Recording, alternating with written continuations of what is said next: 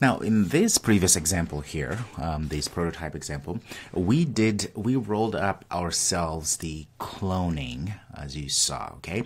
But likely, if you're working with Java, what happens is with Java, they have actually another interface called Cloneable, which allows the system, which allows the class to know that, okay, this class is indeed can be cloned. Okay, so what we would do to make a few changes here. In fact, to simplify things, I'm going to go ahead and create a new package here. Okay, so I can show you. It's very similar to what we just did, but in this case, I'm just going to create a new package here. I'm going to call this, let's just call this model for the lack of better names here. Okay, so let's create a new one. I'm going to call this animal. Again, it's going to be exactly the same, just now we're going to use Cloneable. So it's going to be animal. This is an interface we can't implement. Now, if we change this to an abstract class, then we would have been able to use the implements. But in any case, okay, so interface animal, I'm going to say extends, and it will extend Cloneable. So here I'm going to go ahead and say public animal, call this clone as such. Okay. In fact, looks like we don't need to put the public there because it's redundant. No problem. So in this case now we have an animal. So that means if we wanted, we can go ahead and create a new class here. I'm going to call this class person. Okay, that's a new person. I'm going to just go do the same thing. In fact, we already have this person here. I'm going to just go ahead and copy all of this.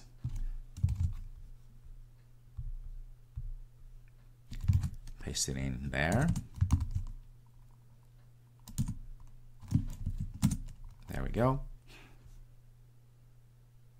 Perfect. Now this person here, what we're going to do, we're going to say implements animal as such. And then you notice we'll have to implement the method, which is clone animal.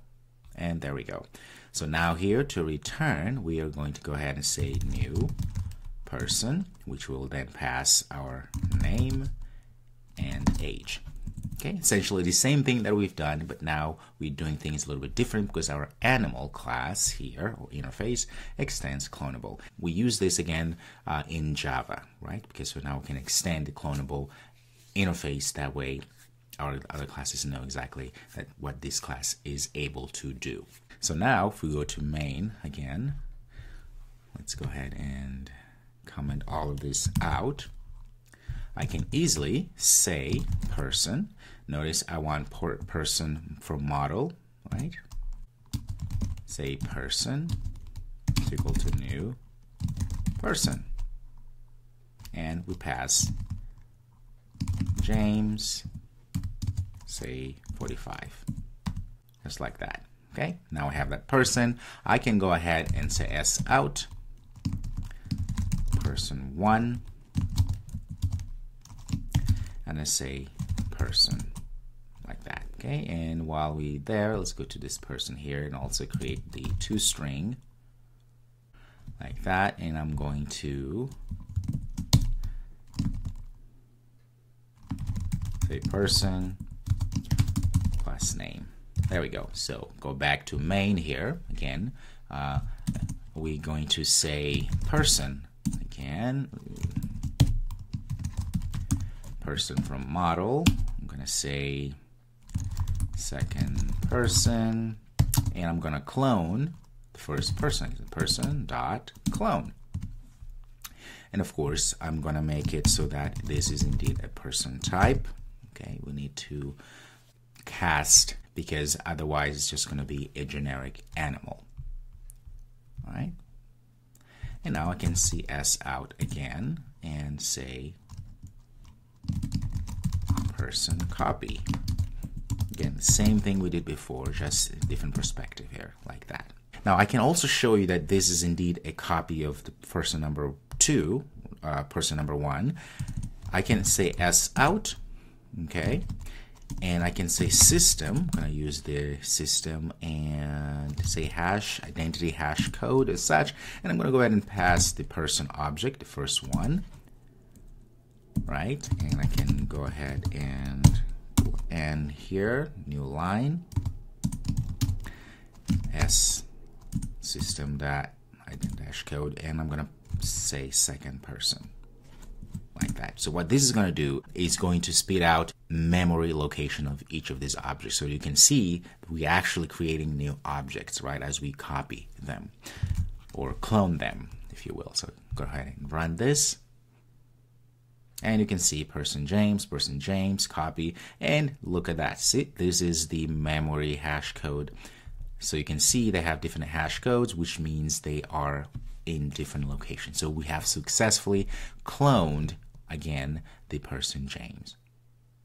Okay, again, this is exactly the same what we did before, but now I'm showing you how to do it properly, especially in Java. There's one other thing that we need to account for here. This is not wrong, but there's something else we need to do. So in the animal clone where we are overriding, making the actual copy, okay, we're returning here the copy of the person, in this case, an instance of this. The better way would be actually to create I'm going to say S out here so that we can see when things are being created, right? I'm going to say creating person. And so what I'm going to do here, actually, to simplify, to make things actually better, I'm going to go and say a person, create a person instance here. I'm going to call this person and set it to null. Okay, so what I'm going to do now is I'm going to say then person, create this person. What I'm going to do, I'm going to do the same thing here. I'm going to make sure that I cast this object here, and I'm going to call super.clone because I want the super to take care of all of these things to create this clone. Why? Because we have our animal clonable. Okay, that's the whole idea.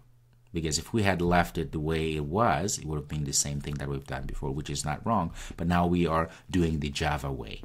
So we have this squiggly, ugly red line here. It's just because it says that things could go wrong. We need to surround it with try and catch, right? Clone not supported exception.